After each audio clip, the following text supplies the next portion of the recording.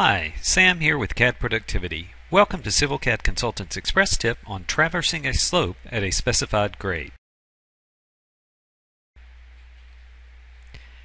When creating roadways on steep slopes, grade restrictions for the vertical alignment oftentimes control where the horizontal is located.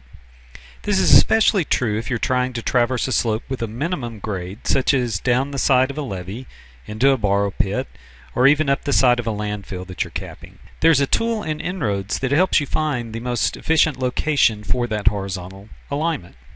If I go to Tools, Application Add-ins, I'll scroll down and find the Generate Grade Contour add-in. Make sure it's toggled on. Then under Surface, Utilities, I have a command called Generate Grade Contour. You tell it the surface that you want to traverse, the slope that you must maintain. Here I'm going to give it a 5% slope.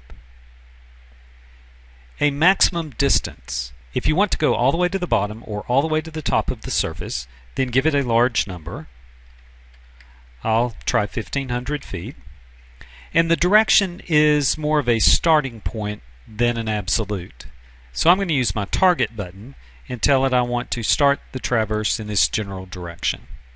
I'll turn on dynamics so that we can see it as it's being formed, and then apply the command.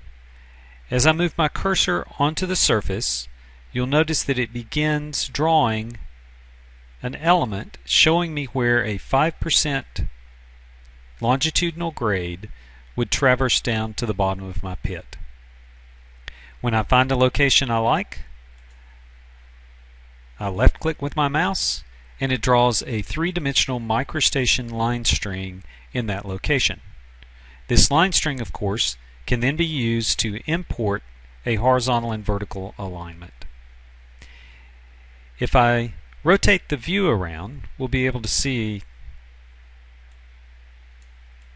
that this is a three-dimensional line that has been created in my microstation file.